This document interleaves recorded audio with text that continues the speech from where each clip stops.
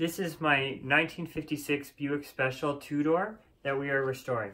Unfortunately, we don't have a key for the ignition or the doors. Here's how to get the lock cylinder out of the door to find the key code.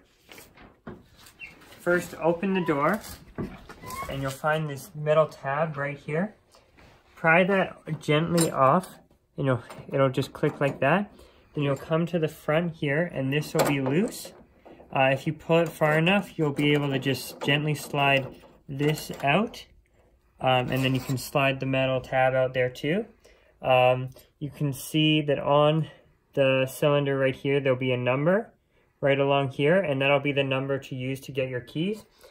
So this just slips right in here into those little notches, and once it's in the door, it'll just slide like that and be all locked. Alrighty, and so we'll put it back in the door here. We'll slide this right in there, line it up through the hole. You'll push the cylinder in, and then you'll just push the tab back to its original place.